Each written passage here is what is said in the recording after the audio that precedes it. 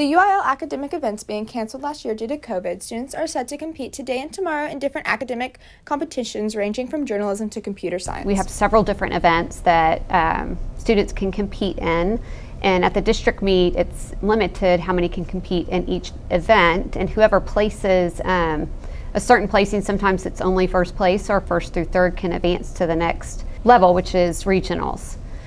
So there are several different events from accounting to science where they have 4 different categories that they'll compete in with a written test, and some tests are hands-on and others are a written test. For Wingspan Managing Editor Senior Anna Quinn, UIL contests are a bit different than the work she normally does, but she hopes that her daily work for Wingspan will serve her well. So the UIL Academic Competition for Journalism is it's a competition where you go into a school and there's, I think, like 6 events, and the events range from like 30 minutes to 45 minutes, and you write like a story or like a headline depending on what your event is.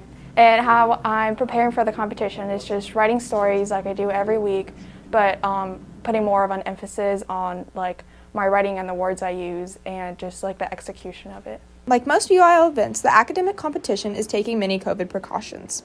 So we have made to stay in line with COVID guidelines and social distancing and try to keep the crowds with 10 high schools a little bit smaller.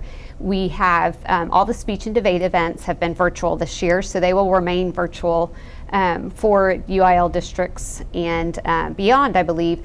And then we're using more classrooms for the events that we're holding in person. We're using more classrooms at the campus where it's going to be held.